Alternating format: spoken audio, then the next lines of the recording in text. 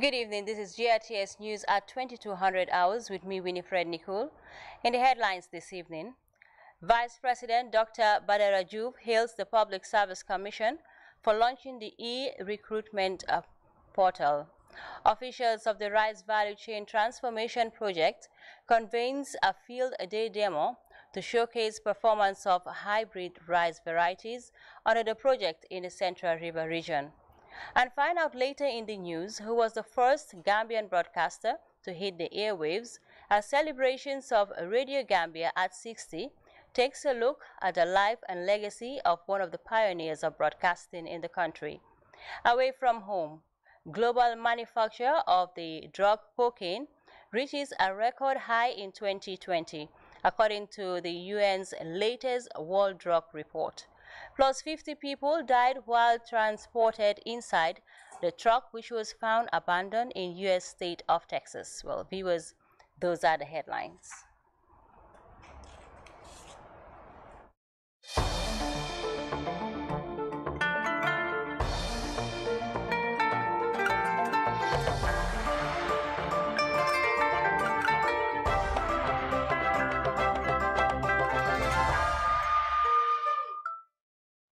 Well, thank you so much for joining us once again. We begin this bulletin with the Vice President. The Vice President, His Excellency Aliu Badara Joof, has commended officials of the Public Service Commission, PSC, on the launching of the e-recruitment portal at the Sir Dawda Kairaba Jawara Conference Center in Bijilo. Dr. Joof made a surprise visit rather, at the event to support the initiative. More on that in this report by Mary Ann Njai Ajayi. The new digital project is meant to enhance service delivery at the Public Service Commission, PSC. Speaking at the event, the chairman of PSC, Lamin Samate, said the e-recruitment project will save time and money, noting that job recruitments and appointments can be made online. The challenges, as I have indicated, are numerous. But of course, we've seen digital or online recruitment, e-recruitment, often referred to as the solution. The Secretary and Head of the Civil Service, Salimata E.T. Ture, called on government departments to support the process of e-recruitment as system enablers to promote service delivery. I want to thank the Public Service Commission for taking this bold and laudable step. I call on government departments to support the process through compliance. As critical enablers, you have a role in the efficiency and effectiveness of our transition to e-recruitment. Consequently, your support will not only ease the transition process, it will also further create an enabling environment for more developments of this nature. The Minister of Communication and Digital Economy, Usman Eba, called on the officials of PSC to introduce a one-time password, OTP, which is an automatically generated password that authenticates a user for a single transaction or login session. I think that should be looked at.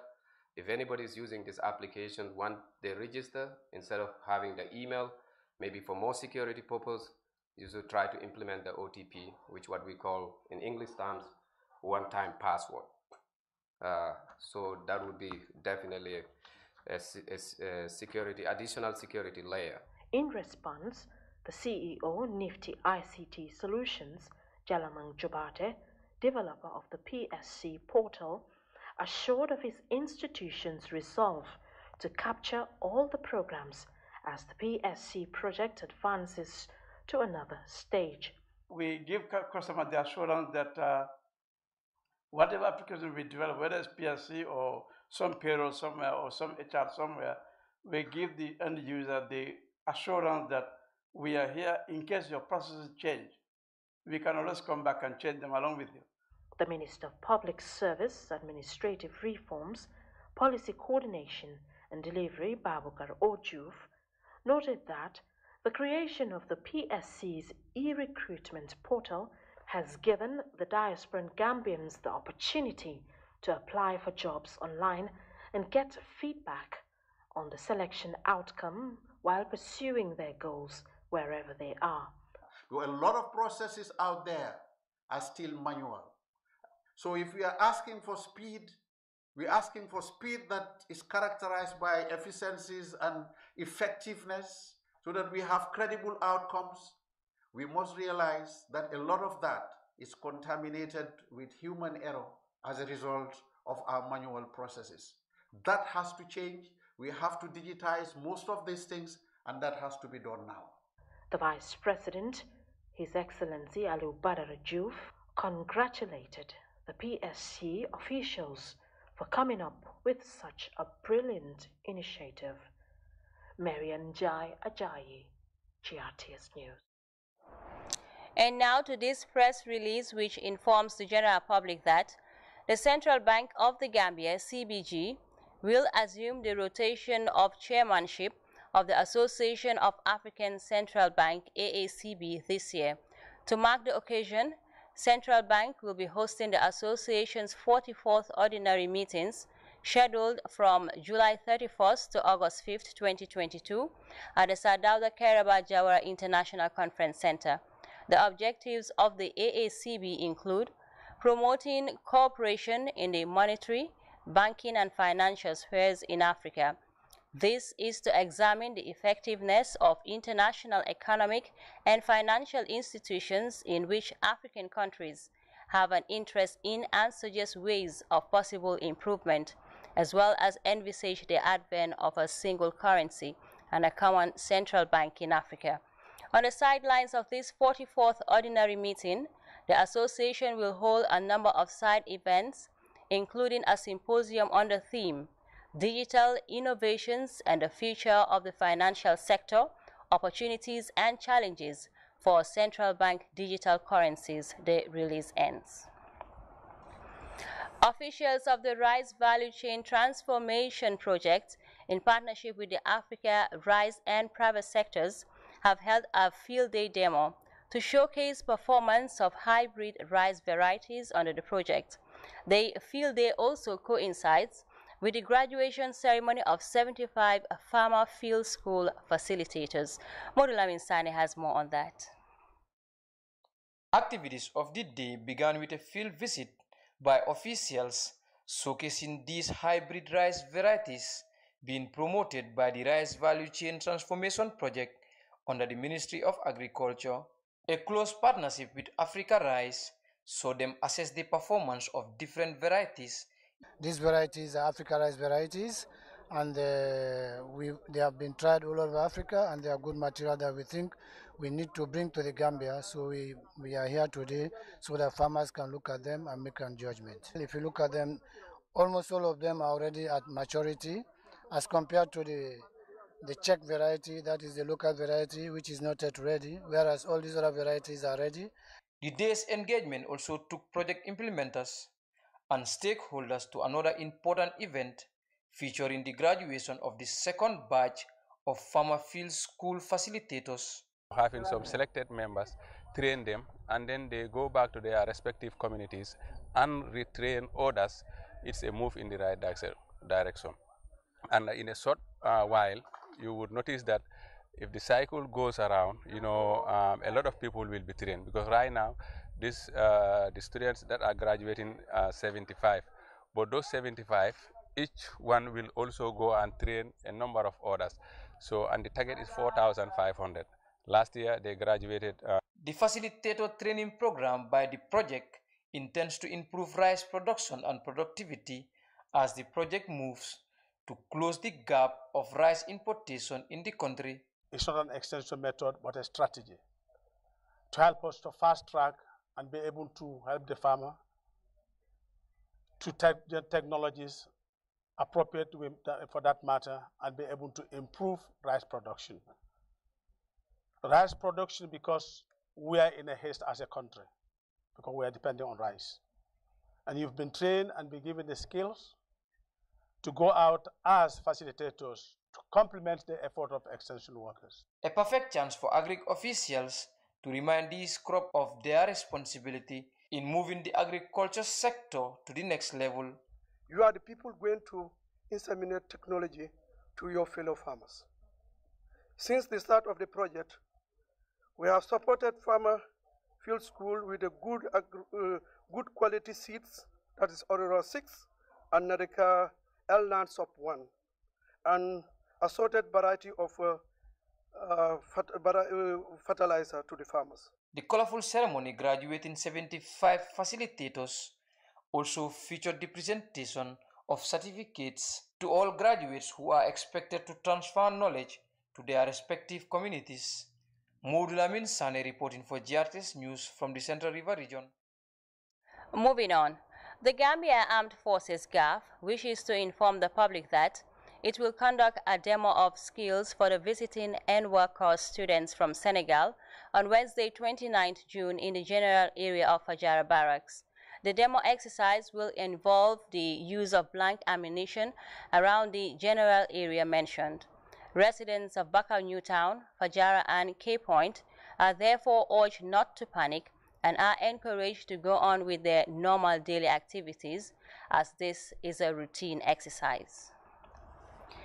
GRTS Radio, formerly Radio Gambia, celebrates 60 years of existence in the country's broadcast industry.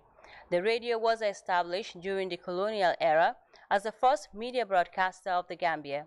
As part of the mega celebrations held over the weekend, Fatoumata Cham takes a detailed look back at the life and legacy of the first Gambian broadcaster, Badulo of blessed memory.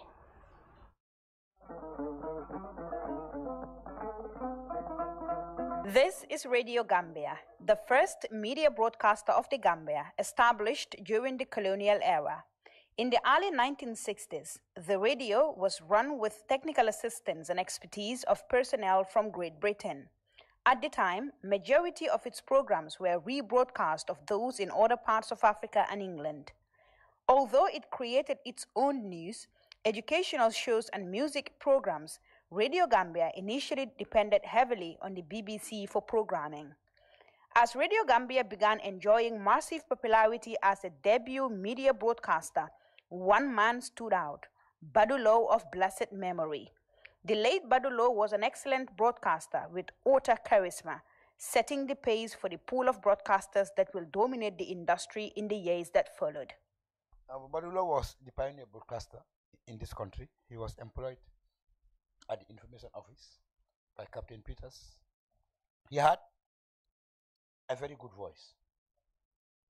Maybe you broadcasters will call it a baritone. He was like a baritone, you know, deep guttural voice, highly loved. He spoke very good Wolof. In fact, demotic Wolof, you know. So I mean, you know, he had stature. You know, he was quite a tall guy, you know, hefty, you know, very influential. If you didn't hear it from Badulo, I mean, for the average Gambian, it was not true. Badulo had to say it for Gambians to believe it. He was that influential. The late Badulo was a doyen in the broadcast industry in the Gambia and beyond. His work made headlines around the world as many would gather at the McCarthy Square to listen to his news broadcast. Badu became the source of news and information for especially the local people as he translated into the local language the news read by Captain Peters. His son, based in the United States, Yusuf Alo, knew very little about his father at the time, but his interest in his life and his sterling achievements left him with an insatiable appetite to know more about Gambia's darling, most respected broadcaster. One of the most interesting things I learned about him, about his work, was him working with Alex Haley, the author of Roots, Kunta Kinte. He helped Alex when Alex was doing his research about this book. And in fact, Alex sent him a copy of the first Roots, one of the first copies. And the second thing that I found interesting was him translating the news during the Second World War. And this was between 1939 and 1945, because Sir Dawda Jawara, the late first president of the Republic of the Gambia, talked about him in his book titled Kairaba, where he said he used to run as a child to Makati Square to listen to Badu's translation of the news. So he described him as very eloquent. He said at some point they used to go there and and listen to him, and then my dad would start the news by saying "Yengu Yengu binga hamne mo neka Saharawa." So and later they nicknamed him Yengu Yengu. Amongst his many accolades was the MBE, the Member of the British Empire, conferred on him by the Queen of England.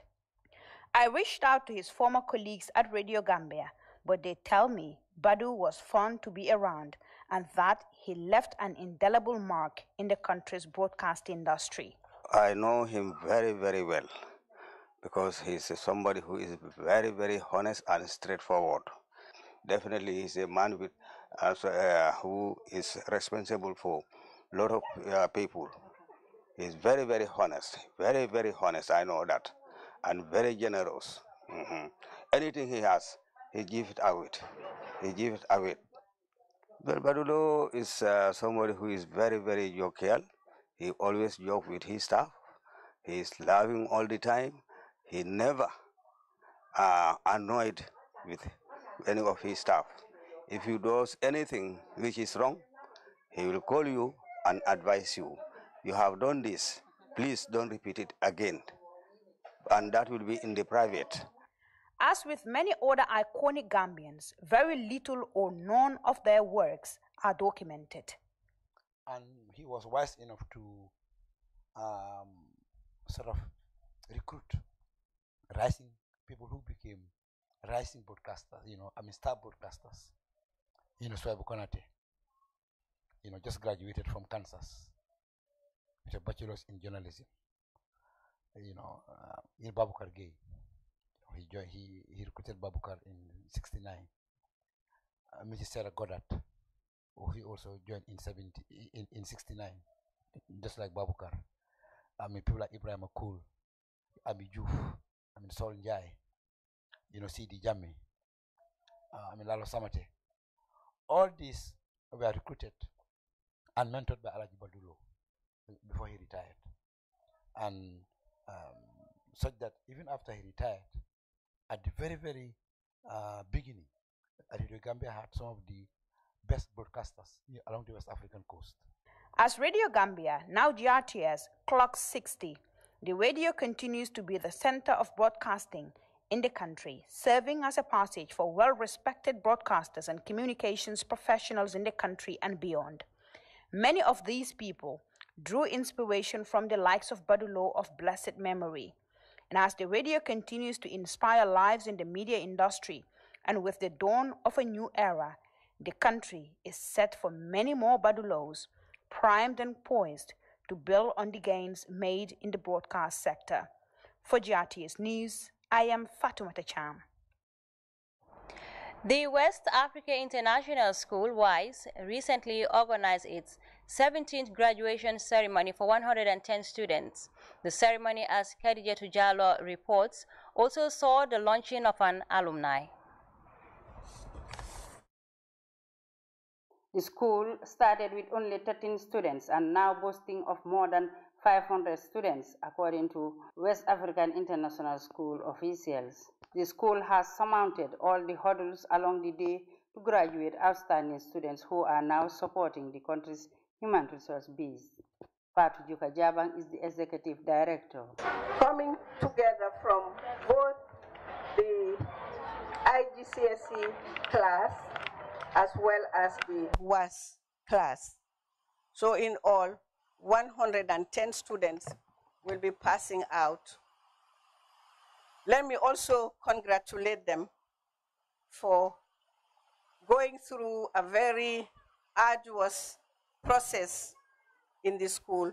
And I pray for them that as they step on the threshold of the world outside the school walls, I hope that they will demonstrate the values and the core values of WISE that have been instilled into them. The board chairman of WISE, Dr. Abdoulaye Toure, said the theme of the event is giving back your time and being a team player, which he noted has manifested in the day's ceremony with the launching of an alumni. You make a living from what you earn, but you make a life from what you give.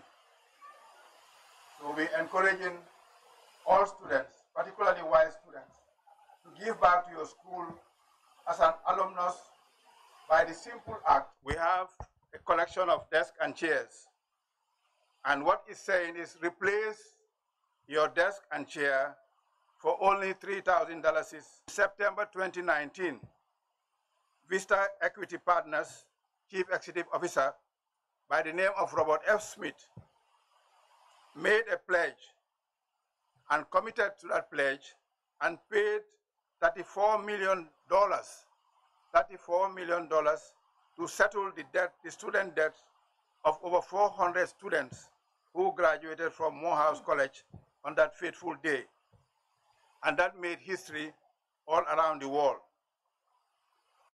The guest speaker of the occasion, Lucy Faye Jang, in her inspiring speech called on the graduates to believe in the future and pursue their passion. She shared her story on how her father tried to choose a career for her which did not materialize. I always wanted to be an economist that brings change for the betterment of people's lives. I had to work very hard. Since I defied him, I had to work very hard to prove that an economist can make a difference in people's life and yet make a living. So working in the Gambia, in the Ministry of Finance, in National Investment Board, and the World Bank Group covering Africa, that has been a pride of mine. So my advice to you is to follow your passion and believe in the future. The outgoing head girl, Hassatu Jallow, on behalf of the graduates, expressed gratitude to their parents, teachers, and school management for the support throughout the journey.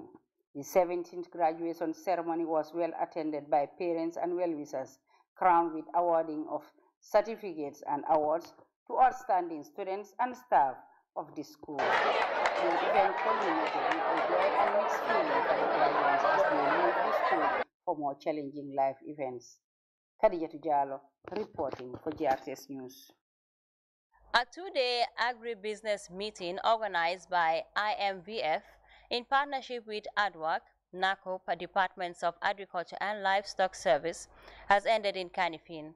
The convergence, which targeted 140 beneficiaries of grants and agro-grants provided by the EU-funded IMVF Techifi project, was meant to discuss the successes registered as well as the challenges faced by beneficiaries so far in the implementation of their grants.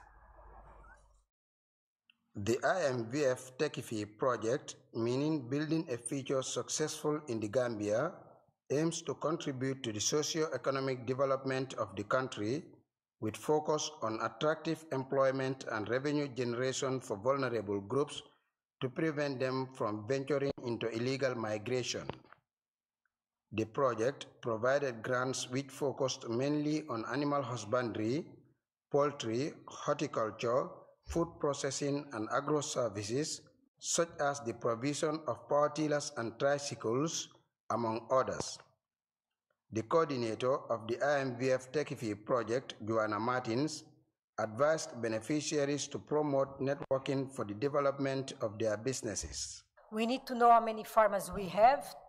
We need to know how many livestock assistants we have to see if the numbers match and if we can do it differently.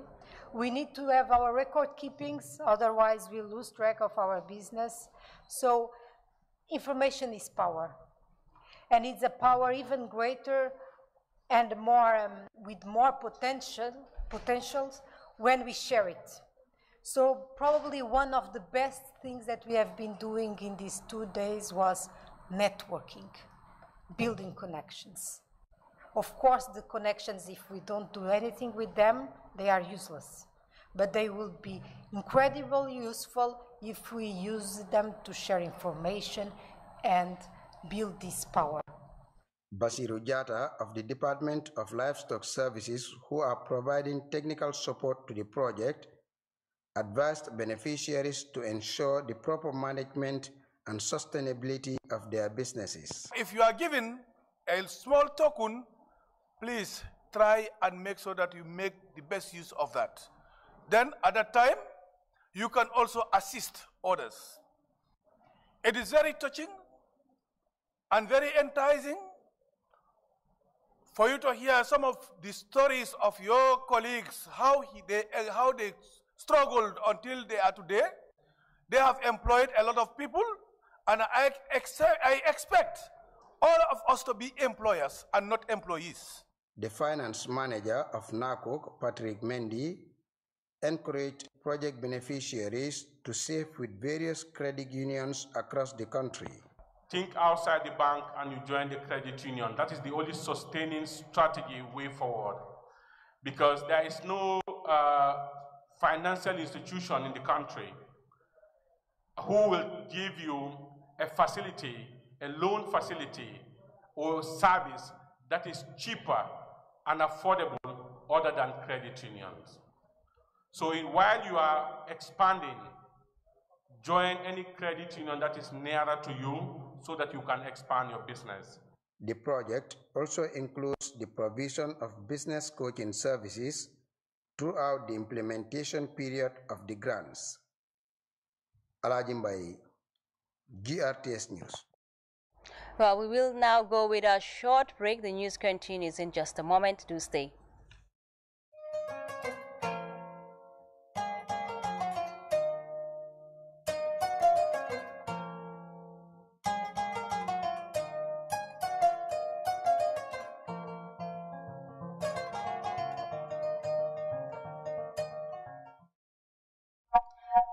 Back and over now to news from outside the Gambia.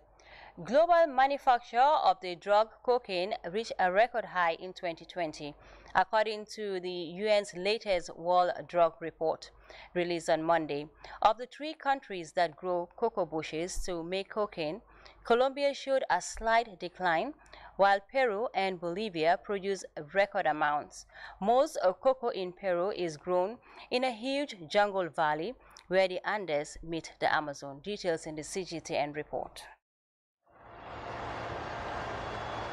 This is the region at the heart of Peru's drug trade. This vast and rugged terrain on the eastern slopes of the Andes is known as VRAIM. That's the acronym for the Valley of the 3 Rivers Apurimac, Ene, and Mantaro, a byword for Peru's illegal cocaine business.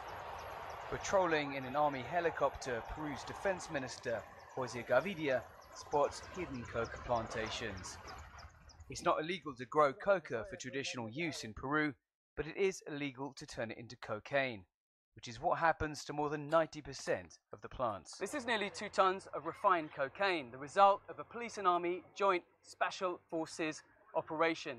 It's a substantial seizure, but the question is how much more cocaine has been processed and refined in the jungle hills around here to supply the surging global demand for the drug. All of this size is worth hundreds of millions of dollars on the streets of Europe and the United States.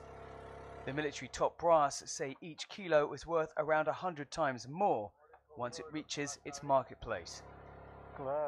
Makeshift jungle drug labs use a cocktail of chemicals including gasoline and acid to turn the leaves into cocaine. A UN report out this week estimates a record 21.5 million people used the drug in 2020. Misión, honor y sacrificio! But the VRAIM is also a militarized zone under a state of emergency. Soldiers at this remote military base fight the remnants of the Shining Path, a leftist armed group that fought a war against the state between 1980 and 2000. Today, as many as 300 fighters remain in the region. Their remote stronghold, Viscatán, is overlooked by this military outpost. We work on the zone militarily, and effectively what is our objective? We have 2. To neutralize or put an end to terrorism in this sector of the country, in the VRAEM, in the valley of the Apurimac, Ene and Mantaro rivers, and also to put an end to the illegal drug trade. Drug trafficking operatives are allied with the Shining Path remnants as their fighters protect the trade. The commander at the main base says government soldiers have made advances against both, with drug seizures as well as pushing down the basic price of coca so it's less attractive to grow. But that has led to a balloon effect as drug traffickers and coca farmers are squeezed out in one area, then pop up in another. There is definitely a pressure on the geographic space. The responsibility of the Joint Command is to move these coca leaf growers to other regions. The balloon effect is real. What we have to do is work together with the police and the armed forces, but also the coca leaf growers must be given the opportunity to move on to other crops. As cocaine production set a global record and consumption over the past 10 years doubled in South America, traffickers are looking for places to grow coca with less resistance from the state. That means indigenous communities in Peru are increasingly under threat as traffickers invade their lands.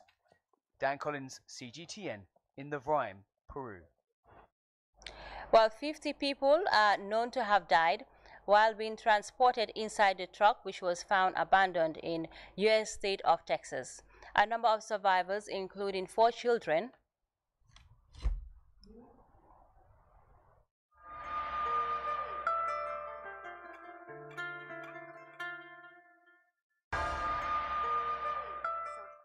I'm not sure if you can see them over here behind me in the very far distance there. They are checking the surroundings.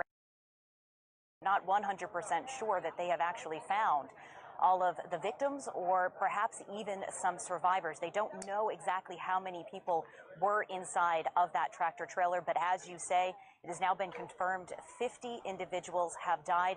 The Mexican president saying 22 of them are from Mexico, that 7 are Guatemalans and 2 are Hondurans. They're still working to identify the nationalities of the individuals. 16 people, including 4 children, taken to local hospitals.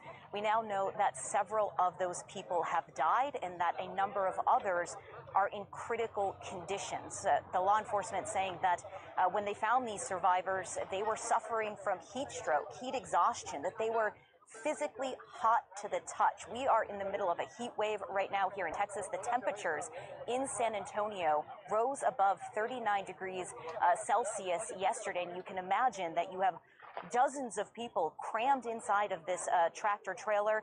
There's little to no ventilation, so it was likely significantly warmer inside of there. Officials saying that there was a refrigeration system on this truck, but that it did not appear to be working and that they didn't find any water inside, so people likely also suffering from dehydration. This investigation now turned over to Homeland Security, a specialized unit that deals with smuggling.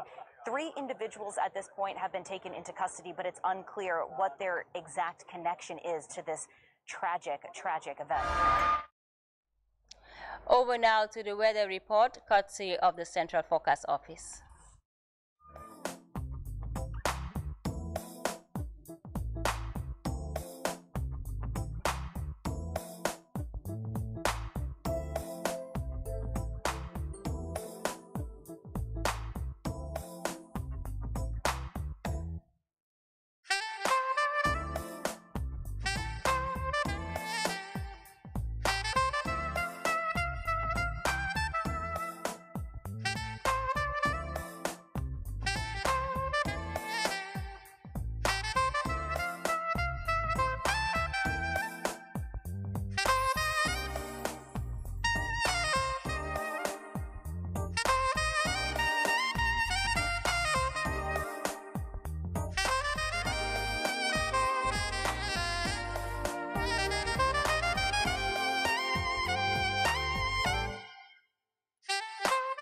Well, that's the news, but before we go, a quick look at our headline-making stories.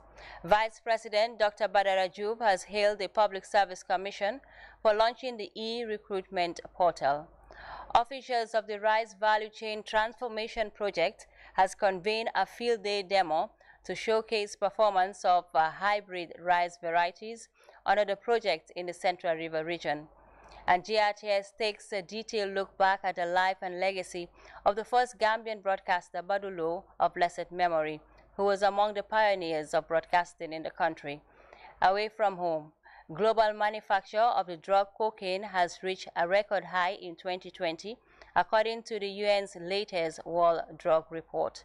Plus, about 50 people have died while transported inside the truck, which was found abandoned in U.S. state of Texas. Well, viewers, that was all we had time for in this edition of the news at 2200 hours. From me, Winifred Nicole, and the entire news team, thank you so much for watching, and do have a good evening.